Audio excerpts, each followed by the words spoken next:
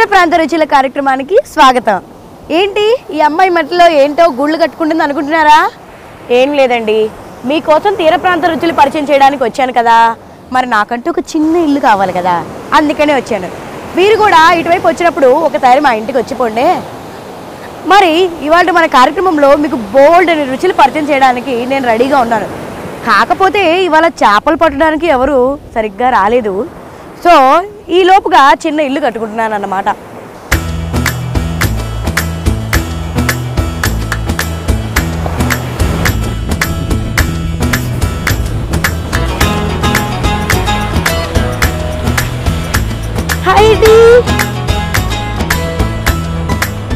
ఏమిటండి? చేపలమ్మా. ఇప్పుడే తెచ్చారా? ఇల్లు లాగుతారమ్మా. ఓ లాగుతారా? అదేనా? తెల్లగట్ల లాక్కొస్తారమ్మా. ఓకే. మీ పేరు? సీతామాలక్ష్మమ్మ. ఓహో, నా పేరు కాంతి ప్రభ అండి. ఈటీవీ అభిరుచి కార్యక్రమం నుంచి వచ్చాను. అంటే మా ఈటీవీ ప్రేక్షకులకు కొత్త కొత్త రుచులు చూపించడం మా తరం అనమాట. ఇప్పుడు మీరు ఎక్కడ వంట చేస్తారు? ఇంటి దగ్గర చేస్తామమ్మా. అయితే మీ ఇంటికి మేము కూడా రావచ్చా? రావచ్చమ్మా.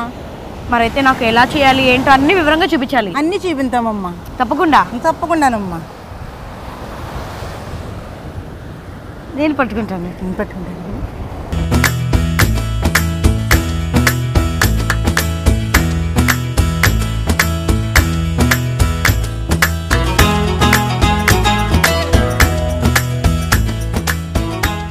ఇప్పుడు చేపలు కడగాలి కదా ఆంటీ? కడగాలమ్మా. శుభ్రంగా చేసేసి తోమాలి. ఇదేనా? ఇదేనమ్మా. బాగుంది మీ చిన్న పంపు సెట్టు. ఈ చేప పేరు ఏంటండి? మరి శుభ్రంగా అదంతా రుద్దుకోవాలి కదా? రుద్దుకోవాలి. శుభ్రంగా తోమైతే తెల్లగా వచ్చేస్తుంది. తోక భాగాలు అవి కట్ చేసుకోవాలి. కట్ చేసేసుకోవాలి. మన మామూలు చేపలాగే కోసుకోవాలి, క్లీన్ చేసుకోవాలి. అంతే అలాగే చేసుకోవాలి. మీరు ఇప్పుడు కోసే చేప పేరేంటి? చందువా చుక్కమ్మ. ఇది అన్నిట్లో కన్నా రేట్ అయిన చేప ఈ చేపనమ్మా. అంటే చాలా ఖరీదా ఈ చేప? చాలా ఖరీదమ్మా. రేటు కూడా ఎక్కువ, తర్వాత రుచి కూడా ఎక్కువ. రుచి కూడా ఎక్కువమ్మా. ఇది చూడడానికి ఇలా ఉంది, తింటే ఇంకెంత బాగుంటుందా అని. చాలా బాగుంటుందమ్మా. భలే అనిపిస్తుంది. ఈ సందువా చేప ప్రత్యేకతలు ఏంటండి? ఇంకా కనమ చేపలకైతే ఎక్కువగా ముళ్ళు ఉంటాయి. ఈ చేపకైతే ఒకే ఒక ముళ్ళు ఉంటుందమ్మా. అంతేకాని బయట దేశాలకు కూడా పంపుతారమ్మ. ఇవి ఏం కావాలి ఇప్పుడు మీకు? నీవమ్మా.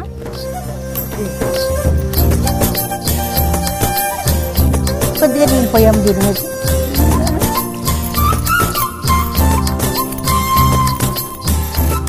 అలా చేప రుద్దుతున్నప్పుడు అలా నీళ్ళు పోస్తానే ఉండాలా? ఉంటే అమ్మ తెల్లగా వస్తుంది.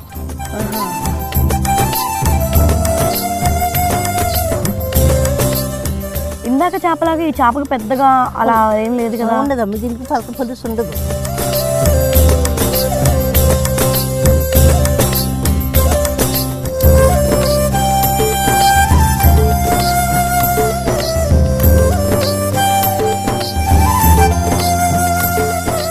చిన్న కన్నం పెట్టి అందరూ మొత్తం లాగేస్తున్నారా?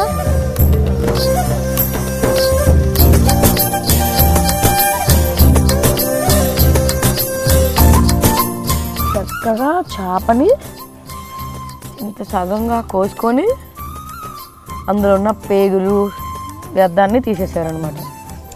ఇప్పుడు సందువని ఎలా కోసుకోవాలి? ఇది కూడా కొంచెం పట్టుకొచ్చేసమ్మా.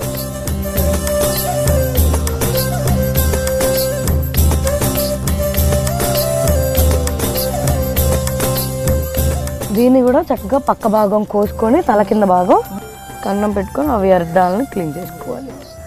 చేప కూడా భలే మెత్తగా ఉంది, సాఫ్ట్గా బాగుంటుంది.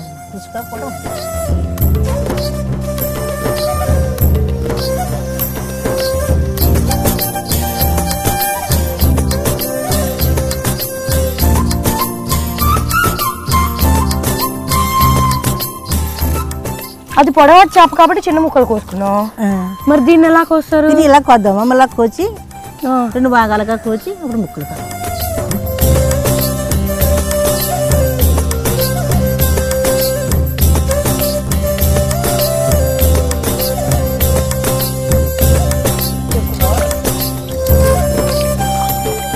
కడగడం అయిపోయింది కదా? అయిపోయిందమ్మా. ఇక వంట స్టార్ట్ చేసుకుందామా? వంట స్టార్ట్ చేసుకుందాం.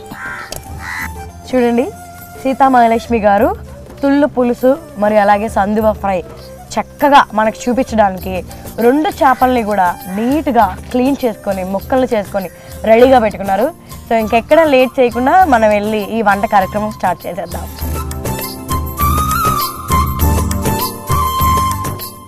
ఇక వంట ఎక్కడ ఆలస్యం చేయకుండా మొదలు పెట్టేద్దాం. అలాగేనమ్మా. ఇవాళ మనం సందువ ఫ్రై మరి అలాగే తుళ్ళు చింత పులుసు కూడా చేసేద్దాం. చక్కగా ముక్కలు కోసేసుకుందాం కాబట్టి కత్తి పెట్టలాగమ్మా. కనకదుర్గ కూడా వచ్చిందమ్మా. కూడా వచ్చిందమ్మా అమ్మాయి. పచ్చిమిరపకాయలు కూడా ఇచ్చాను అమ్మ. మసాలా నూరమానమ్మ, జీలకర్ర, ఎల్లుల్లిపాయలు.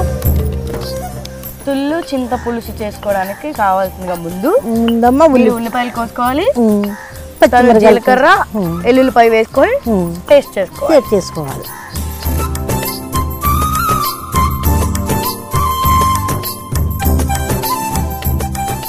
ఈ తీసా పక్కన కోసేసాను కదమ్మా. చక్కగా ఉల్లిపాయ పచ్చిమిరపకాయ తరిగేసానమ్మా. ఓకే, ఇది కూడా తీసేయమ్మా పక్కకి. నేను పొయ్యి అంటున్నాను.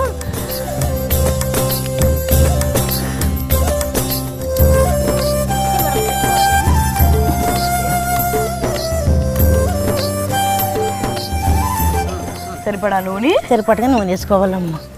సో నూనె మరిగిపోతుంది కాబట్టి ఉల్లిపాయలు వేసేస్తున్నానమ్మా.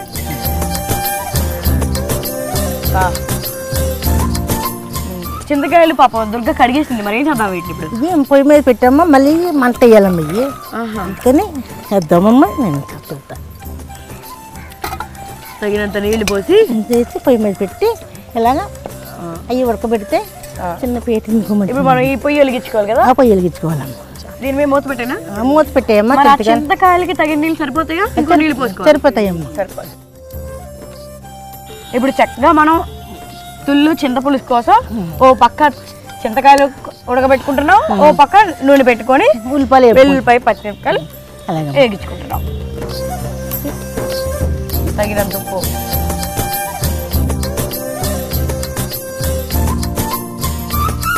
ఓకే.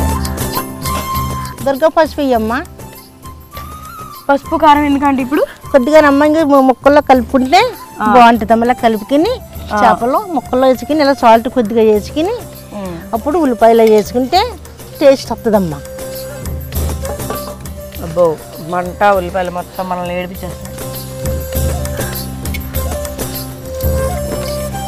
తర్వాత కారం వేసుకుని అంటే మగ్గిపోయిన ఉల్లిపాయ పచ్చిమిరపకాయల్లో చక్కగా కొంచెం పసుపు ఉప్పు వేసుకున్న చేప ముక్కల్ని పెట్టుకోవాలి. చక్కగా వాటిని ఆ నూనెతో కలుపుకోవాలమ్మా. అంటే ఈ చేప ముక్కలు మగ్గేలోపు మన చింతకాయ ఉడక వేసుకోవాలి. రైట్ అమ్మా. ఇక మీ ఊరి ప్రత్యేకతలు ఏంటి? ప్రత్యేకతలు ఏమున్నాయమ్మా? మా ఊరు కుమ్మరపాలెంలోను ముసలమ్మ జాతర జరుగుతుంది. అబ్బో, ఆ జాతర అయితే అమ్మ చాలా బాగా చేస్తారు. అంటే ఆవిడ కూడా ఒక అమ్మవారా? ఒక అమ్మవారమ్మ. మనం ఏదైనా ఆపద వచ్చిందనుకో అమ్మవారిని తలుచుకున్నాం అనుకో మనం అనుకున్న పనులన్నీ అవుతాయి. అంత పవర్ఫుల్ గా అనమాట. అంత పవర్ఫుల్ గా గ్రామ దేవత. గ్రామ దేవత అమ్మ. ఆ జాతర బాగా మేము బాగా చేసుకుంటామమ్మా.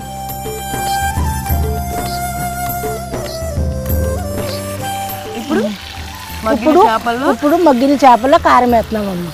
తగినంత కారం. ఇప్పుడు మళ్ళీ ఇప్పుడు వాటర్ పోయాలి. వాటర్ పోసాక అప్పుడు చింతపండు పోయాలి.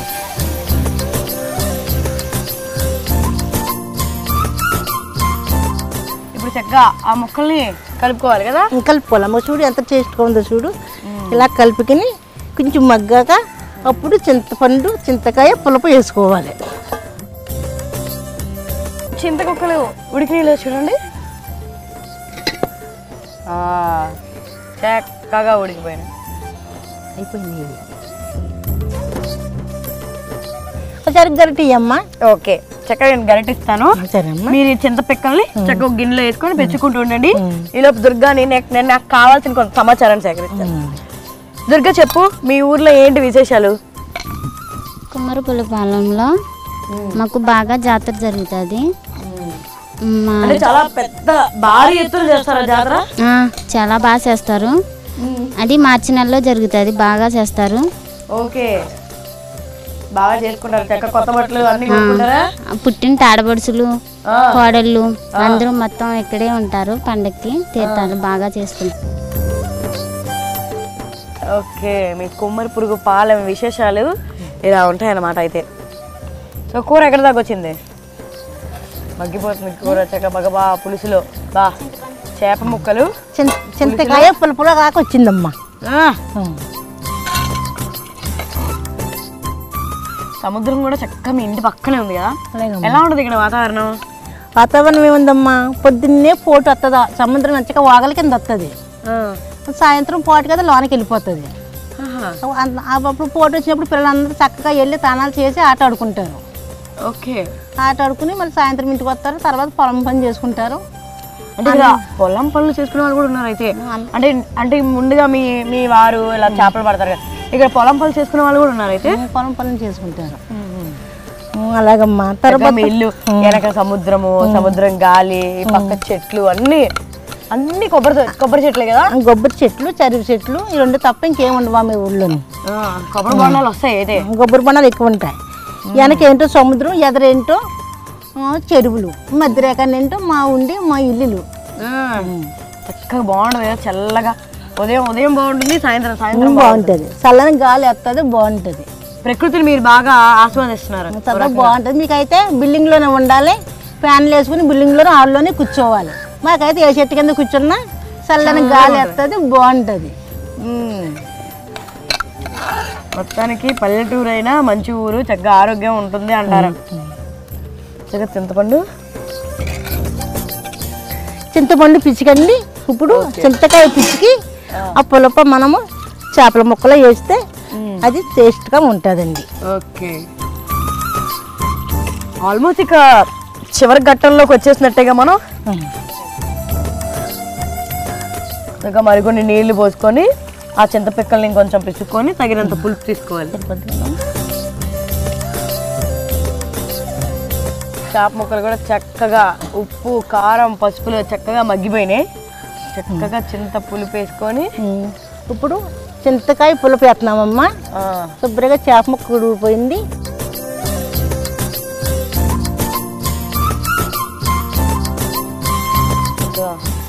పులుపు వేసుకున్న తర్వాత కూడా మళ్ళీ ఒకసారి కలుపుకోవాలి. అంటే ఇక్కడ కలుపు చేప ముక్కలు ఉన్న తర్వాత గరిటె పెట్టడం కుదరదు కదా? గరిటె పెడితే ఈడిపోతాయి ముక్కలు. చక్కగా దాకనే ఉంచుకోవాలన్నమాట. ఉంచుకోవాలి. బాగుంది, చేప మంచి వాసన వస్తుంది పులుసు. ఇప్పుడు మనము అందులోను ఉల్లిపాయలు, చేప ముక్కలు, కారం, ఉప్పు, అన్నీ వేసాం కదా. అవును, చింతకాయ పులుపు కూడా వేసేసాము. అంతే. జీలకర్ర, ఎల్లుల్లిపాయి ఊరుకున్న పేస్ట్, చక్కగా చిటికెడు సరిపడంతా, కొంచెం గరం మసాలా కోసం. గరం ఇంకా ఎంతసేపు పడుతుంది? ఇంకొక 5 నిమిషాలు పడుతుందమ్మా. 5 నిమిషాల్లో అయిపోద్ది. 5 నిమిషాలు. చక్కగా ఈ కొత్తిమీర, కరివేపాకు వేసుకొని దించేసుకోవడమేనా? అలాగమ్మా. వావ్. ఇప్పుడు మనము ఇందులో కొత్తిమీర, ఎల్లుల్లిపాయ ఇది కరివేపాకు వేస్తున్నాం కదమ్మా. కొత్తిమీర, కరివేపాకు పైన. ఇప్పుడు మనము కొత్తిమీర, కరివేపాకు వేసాం కదమ్మా. ఇప్పుడు ఇలాగా కలుపుకుని కొద్దిగా అప్పుడు మళ్ళీ మనం పొయ్యి మీద పెట్టుకోవాలి.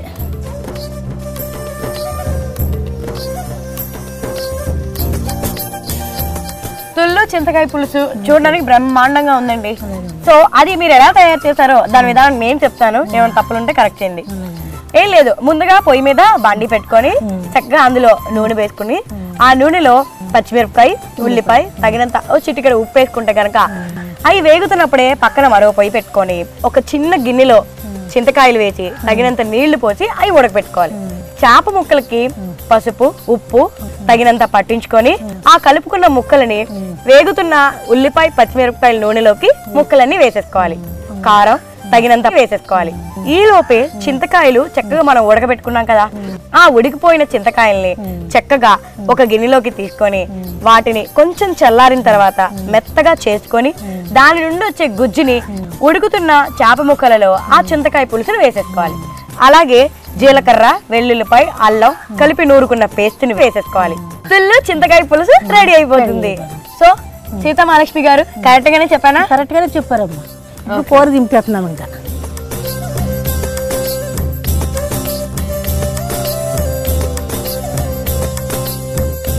ఓకే, చక్కగా రుచికరమైన మనం తుళ్ళు చింత పులుసు కంప్లీట్ చేసేసుకున్నాం.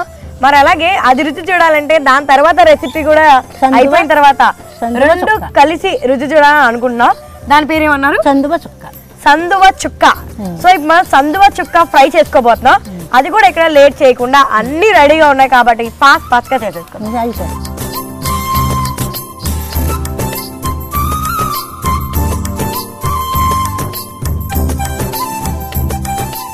సో ఎలాగో నేను మంట ఇంటిస్తున్నారు కాబట్టి తర్వాత ఇప్పుడు సందువ చుక్క ముక్కలు ఎందుకమ్మా, దాని తర్వాత ఇప్పుడు ఓకే బాగా నీట్ గా రుద్దుకొని కడుక్కున్న సందువ చుక్క ముక్కలను తీసుకొని సాల్ట్ ఎందుకమ్మా, తగినంత ఉప్పు, తగినంత చిటికెడు పసుపు, అలాగే తగినంత కారం వేసుకొని చక్కగా ముక్కలకి పట్టేలాగా కలుపుకోవాలి. సో కనకదుర్గ అల్లం వెల్లుల్లి పేస్ట్ నేను చూసుకుంటాను, ఈలోపు మసాలా నూరేసుకో. ఇప్పుడు చందవ ముక్కలు కోసాం కదమ్మా, అందులో మనము ఉప్పు వర అన్ని కలిపేసాము. ఉప్పు కారం పసుపు వేసుకొని చక్కగా ముక్క పట్టేసుకున్నారు కదా, తదుపరి ఏం చేద్దాం? తర్వాత మీరు మసాలా కట్ట నూరు ఇందులో కలిపితే నేను తాచు పొయ్యి మీద పెట్టి నూనె పోసుకుని మరగమెడతా ఉంటాను. అప్పుడు అవి మీరు రెడీ చేయండి. తప్పకుండా ఆ అల్లం వెల్లుల్లిపాయ ఇచ్చేసి నేను అవి నూరుతూ ఉంటా, నువ్వు చక్కగా దాల్చిన చెక్క ఇవన్నీ కలిపి మసాలా నూరుకో. నేను నూనె పోతున్నానమ్మా. సందువ చుక్క అని ఎందుకు వచ్చింది పేరు దానికి? అది చందువ కింద గుండ్రపుగా ఉంటది కాబట్టి అమ్మ అది చందువ చుక్క అంటారు. ఓకే, ముళ్ళు కట్ట ఉండకుండా టేస్ట్ గా ఉంటది కాబట్టి ఆ కూర అంటే చాలా విలువగా ఉంటది కాబట్టి దూరం కూడా పార్సల్ అవుతుంది. ఓకే, అంటే మొత్తానికి మీ ఊరికి సందువ చుక్క అంటే చాప అనేది ఫేమస్ అన్నమాట, చాలా పేరు ఎక్కువ. కొంచెం ధనియాలు, కొంచెం లవంగా, కొంచెం దాల్చిన చెక్క, మరి కొంచెం యాలకులు, గసగసాలు, బిర్యానీ పువ్వు వేసుకొని చక్కగా పొడి చేసుకోవాలి.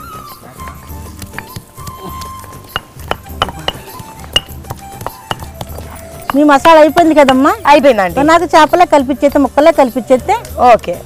నేను ఎంత కావాలి చూడండి, అయ్యమ్మ సరిపోద్దా? ఓకే, మసాలా అది మసాలా అమ్మ వేసేయండి, తగినంత మసాలా చక్కగా వేసుకొని నూనె మరిగి నూనెలో ఇప్పుడు ఈ ముక్కలు వేస్తున్నాం కదమ్మా.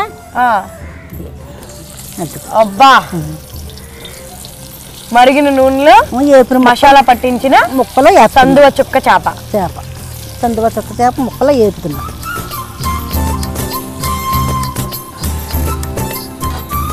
భలే చక్కగా చేశారు ఇద్దరు కూడా. చెరువు చేసుకొని తుళ్ళు చింతపులుపు ఎలా చేశారో అలాగే సందువ చుక్క ఫ్రై కూడా చక్కగా చేసి రుచి చూపిస్తున్నారు మా ఈటీవీ ప్రేక్షకులకి. ఇప్పుడు ఇది అయిపోయాక అప్పుడు ఆ రెండు కలిపి రుచి చూస్తే అప్పుడు బాగుంటుంది. చక్కగా అమ్మ మన సందువ చుక్కలు నూనెలో వేపాం కదా, ఆ పై చేసిన ముక్కలు నూనెలోంచి తీసి ఎగినియి పేట్లో వేస్తున్నాం కదమ్మా. తప్పకుండా బాగుంది ముక్క, చెయ్యి కాలిపోద్దమ్మా. ఇప్పుడు మనం చాలా బాగుంది. మళ్ళీ వేస్తున్నాం కదా, మిగతా ముక్కలు కూడా మళ్ళీ త్వరగా వేసేయండి, ఎప్పుడెప్పుడు రుచి చూద్దామా అని నాకు ఆరాటంగా ఉంది. 15 నిమిషాలు అయిపోతుంది. ఇప్పుడు పక్కన సముద్రం గాలి అలలు వినపడుతున్నాయి కదా, అలాగమ్మా చాలా ఆహ్లాదంగా ఉంది వాతావరణం, ఎంతో ప్రశాంతంగా ఉంది. కానీ ఇంత ప్రశాంతంగా ఉన్న మీ జీవితాల్లోకి ఒక్కొక్కసారి సముద్రం కొన్ని ఊర్లు మింగేస్తుంది అని అంటారు కదా, మరి అలాంటి ప్రమాదం మీకు ఎప్పుడైనా జరిగినప్పుడు ఒకవేళ వస్తే, జరగాలని కాదు, ఒకవేళ వస్తే మీరు ఎలాంటి జాగ్రత్తలు తీసుకుంటారు? మాకు అలాగ ఒకసారి సముద్రం వస్తుంది, పొంగు వస్తుంది కదా, పొంగు వచ్చినప్పుడు భయంకరంగా ఉంటది. ఆ భయంకరంగా ఉన్నప్పుడు మాకు ఇలాగా ఊరు కొట్టుకుపోతుంది, భయంకరంగా ఉంటుందని మేము బయటకు ఫోన్ చేస్తారు. అప్పుడు వాళ్ళు తెలిసిన వాళ్ళు మాకు బస్సులు అంపి వేరే చోటకి మార్చి ఆ నైట్ ఒక నైట్ 2 నైట్లో ఇక్కడ తగ్గిన దాకా అక్కడ మాకు అన్ని ఏర్పాట్లు చేసి భోజనాలు గట్రా పెట్టి అన్ని ఏర్పాట్లు చేసి అక్కడ ఉంచుతారమ్మా.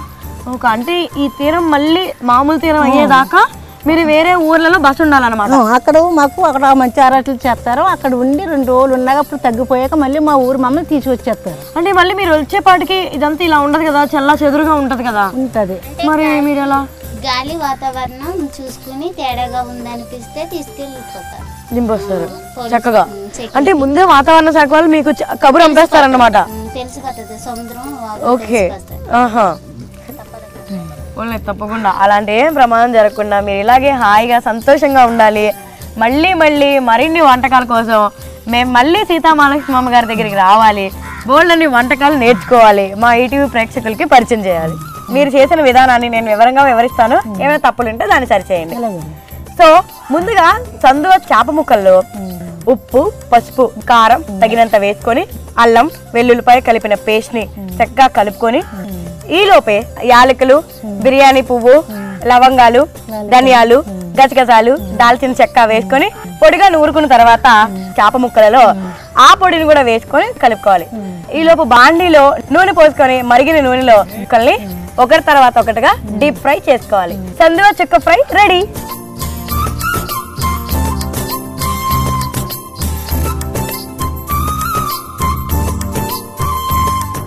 రెండు వంటలు పూర్తి అయిపోయినాయమ్మా.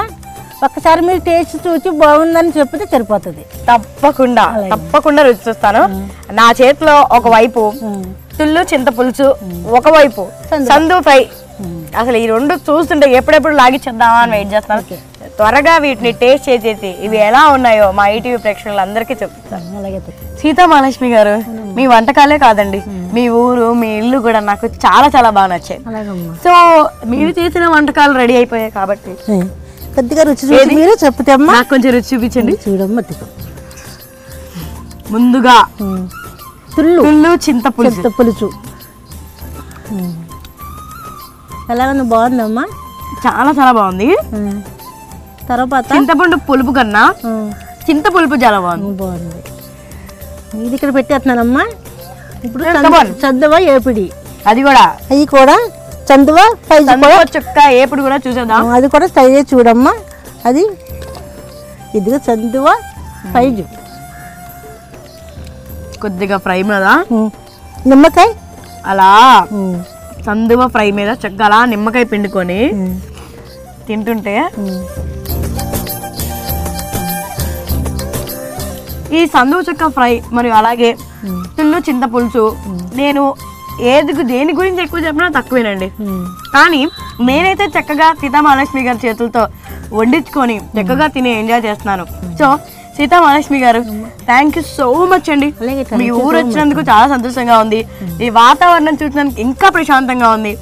ఇంకా మీ వంటకాలు అయితే అద్భుతంగా ఉన్నాయి. థ్యాంక్ యూ సో మచ్ మా ఈటీవీ ప్రేక్షకులకు ఇంత చక్కటి వంటకాలు చేసి రుచి చూపించినందుకు. సో ఇదండి ఇవాళ మన తీర ప్రాంత రుచుల్లో చక్కటి వంటకాలు నేను మీకు చూపించేశాను కదా. సో ఇవే కాకుండా స్టే ట్యూన్, మరొక ఎపిసోడ్లో మీకు మరిన్ని చక్కటైన వంటకాలు పరిచయం చేయడానికి నేను ఎంతో ఉత్సాహంగా రెడీగా ఉన్నాను. సో మళ్ళీ కలుద్దాం మరొక ఎపిసోడ్లో.